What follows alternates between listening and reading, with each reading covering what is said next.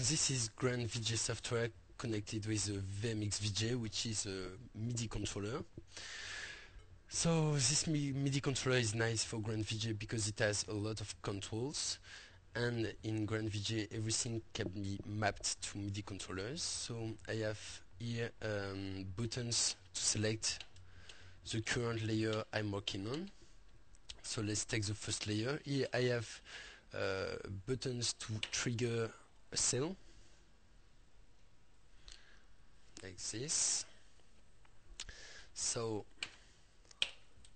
I can actually trigger the 5x4 cells of the current bank, and I have here 16 buttons to select the current bank. So like this.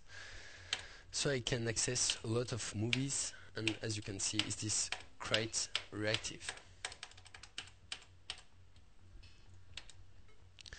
So I have 8 buttons here to select the current layer, 8 faders here to fade my 8 layers, buttons here to trigger a cell on the selected layer. So let's put a movie on layer 1, like this, select layer 2, trigger another movie, like this one, and fade it on. Okay, let's do like this. So here I can fade between my layer 1 and 2.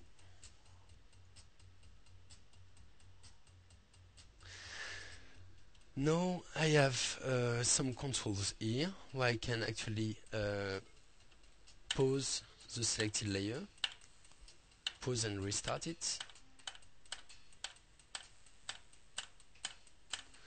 Here I have a button to stop the current running layer. I have other controls here, and I have here a button to revert the playback. So these controls affect the current selected layer as well as all this set of buttons. So here I have the control of the movie speed. Here I have control over effect parameters. There is no effect actually, so I cannot see it, but I can select a layer, an effect. So let's take the contrast effect, for example, or maybe not, maybe this one, comic effect. So I can make it the refresh faster, slower, for example. Let's take ASCII art effects. So here I can select, change the effect parameters.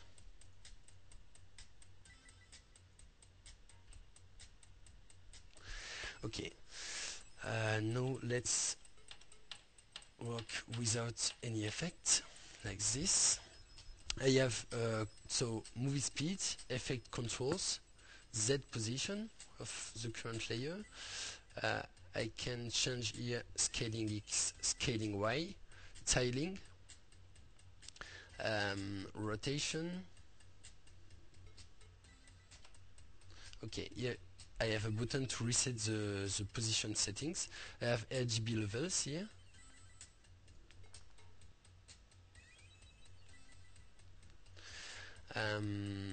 I don't remember. Yeah, it's copy mode. It's normal, addition, subtraction, etc. And I have here luma keying, so I remove the black, like this. Here I have the audio input adjustment. So audio input is quite useful when you take a layer with a generator or audio reactive flash animation, like this. So I need some bass. Some bass, please. Okay. So I can adjust the audio input level. I have brightness contrast here. Brightness, contrast. so the movie is not great to show contrast. So I have a lot of different controls over my visual, and if I take the last controls I have is loop size, loop length here,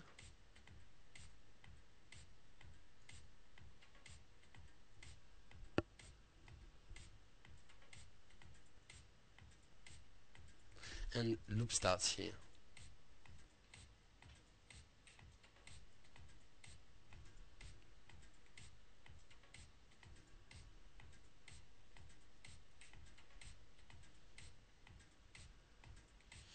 That's it.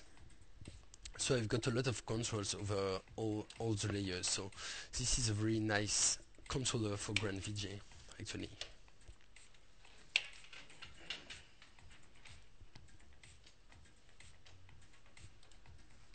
Layer 8, I can select an effect. Let's take the radial blur effect. Radial blur, I can define the level effect and fade it on.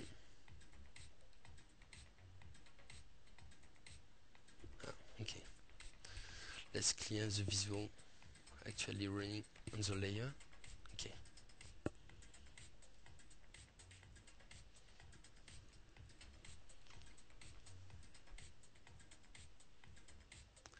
So I can move the position